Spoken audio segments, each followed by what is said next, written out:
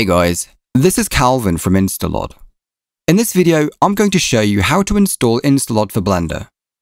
To install InstaLOD for Blender, download the latest available version from your InstaLOD Cloud account and copy the contents of the InstaLOD folder into your Blender add-ons folder, which can be accessed by navigating into your C drive, then into the subfolder directory Users, select the username, App Data, Roaming, Blender Foundation, Blender, select the Blender version, scripts, and add-ons.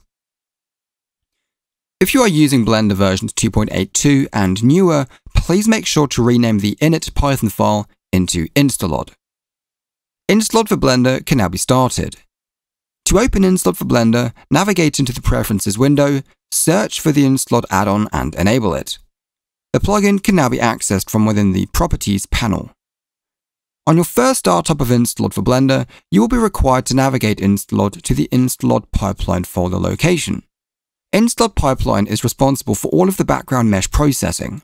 If you have not already downloaded InstaLOD pipeline, you can do so from your InstaLOD Cloud account. Once the InstaLOD pipeline path has been specified, InstaLOD is ready to be used. If you enjoyed this video, drop us a comment below and don't forget to subscribe.